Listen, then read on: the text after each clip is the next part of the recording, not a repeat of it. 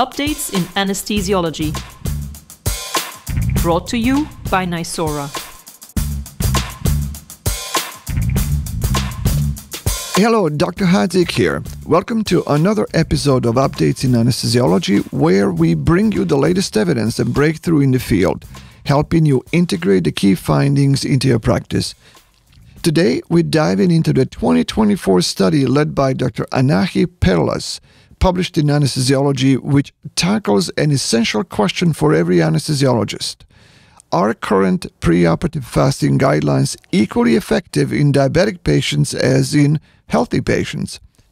We will explore the implications of the study, its potential to change how we manage diabetic patients preoperatively, and how gastric ultrasound has emerged as a game-changing tool for assessing aspiration risk.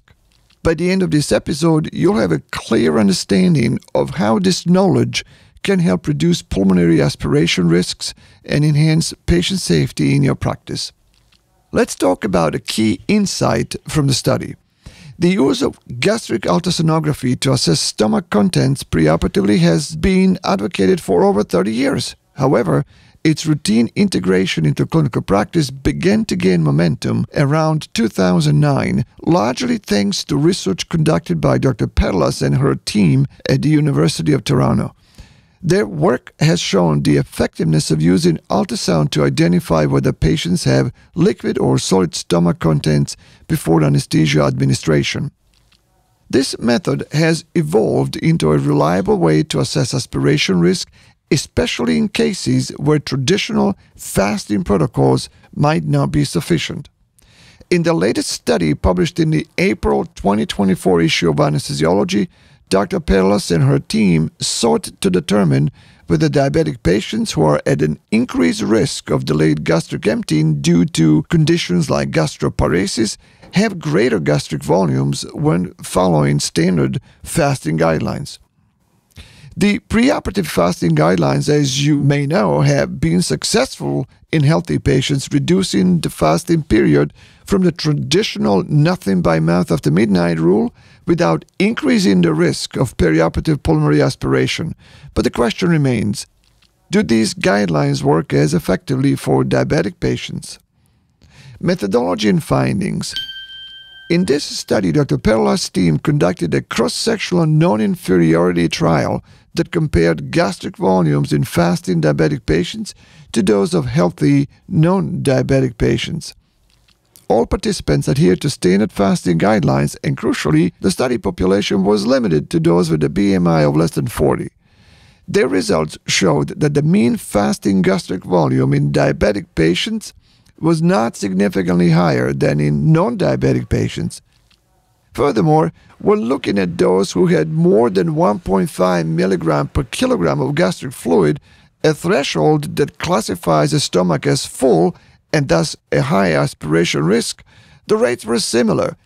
15% of diabetic patients and 11% of non-diabetic patients had full stomachs. None of the patients, diabetic or not, had solid contents in their stomachs. So what does this mean for clinical practice? The findings of this study are reassuring. In a well-selected patient population with a BMI of less than 40, diabetic patients who follow current fasting guidelines appear to have a comparable risk of aspiration to their non-diabetic counterparts.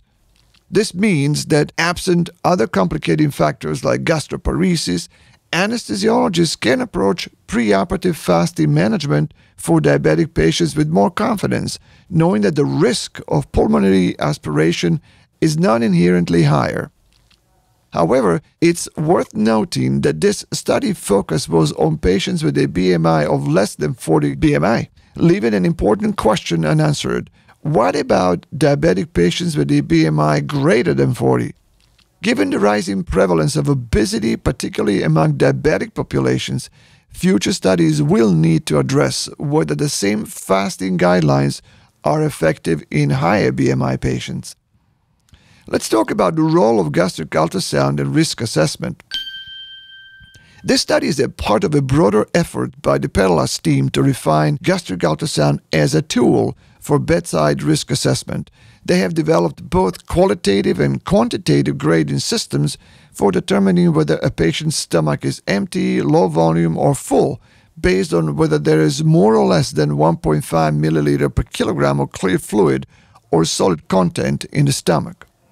For anesthesiologists learning to perform gastric ultrasound, it is becoming increasingly practical, particularly for high-risk populations such as diabetics or patients on medications like GLP-1 receptor agonists, which are commonly prescribed for diabetes and weight loss but are known to delay gastric emptying. The ability to directly assess stomach contents can provide critical information when fasting history is unclear or when managing patients on medications with unpredictable effects on gastric motility. Let's talk about the impact of the GLP-1 receptor agonists. Another emerging challenge in anesthesia practice is the ever more widespread use of GLP-1 receptor agonists, such as semaglutide, for both diabetes management and weight loss. These medications delay gastric emptying, potentially increasing the risk of pulmonary aspiration. The effects are highly variable, however, making it difficult for anesthesiologists to rely on fasting guidelines alone for patients using these drugs. As Dr. Warner highlighted in his editorial accompanying this study, the American Society of Anesthesiologists, ASA, has issued preoperative guidance for managing patients on GLP-1 agonists, recommending that these medications be withheld on the day of surgery or for a week in patients on weekly dosing to mitigate the risk of delayed gastric emptying. However, if a patient exhibits symptoms of delayed gastric emptying, elective procedures should be postponed or gastric ultrasound should be employed to assess the risk of aspiration. So here's some practical takeaways for clinicians. Let's wrap up with some key actionable points from this episode. Number 1, diabetic patients with a BMI of less than 40 kilograms per square meter following standard preoperative fasting guidelines have a comparable risk of aspiration to those of non-diabetic patients. Number 2, gastric ultrasound is a highly effective tool for assessing gastric content preoperatively and can help anesthesiologists make informed decisions, particularly in patients with uncertain fasting history or those at a higher risk, such as diabetics or patients on GLP-1 receptor agonists. Number 3, the ASA guidance on the preoperative management of patients on GLP-1 agonists should be followed carefully. Withhold the medications on the day of surgery or for a week in those on weekly dosing and assess for symptoms of delayed gastric emptying. Number 4, as the prevalence of obesity continues to rise, more studies are needed to assess whether current fasting guidelines are effective for patients with a BMI greater than 40, particularly in the diabetic population. Number 5, stay vigilant and consider using gastric ultrasound as a routine tool in the preoperative assessment of high-risk patients to reduce the risk of aspiration and improve patient safety. Thank you for tuning in to today's episodes of Updates in Anesthesiology. Stay informed with the latest research and best practices by following this podcast. And we'll see you next time with more insights to keep your practice at the forefront of patient care. Stay safe and stay ahead of the curve.